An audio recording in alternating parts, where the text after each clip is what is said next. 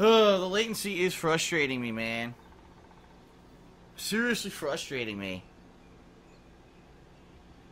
Those are my two only real complaints. Well, I'd say there's three. Number one, the latency.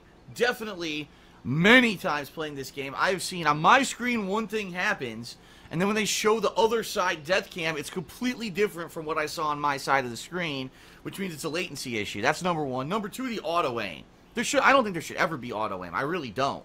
Because I'm okay. You know what would happen? People would say, but if there's no auto-aim on consoles, that means that the snipers are underpowered because you can never get a headshot because it's more difficult to get it on gamepad. Well, yeah, but that's the point.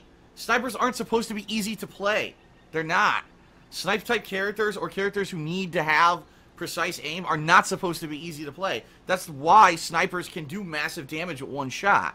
That's the whole point of that class. Always in FPS games it's been like that. But ever since console FPS games come out, we gotta dumb it down. We gotta auto-aim and aim assist and all that. I disagree with that. I don't think it should even be in the game. I don't. If it's an ultimate that you earn and then you get auto-aim, okay.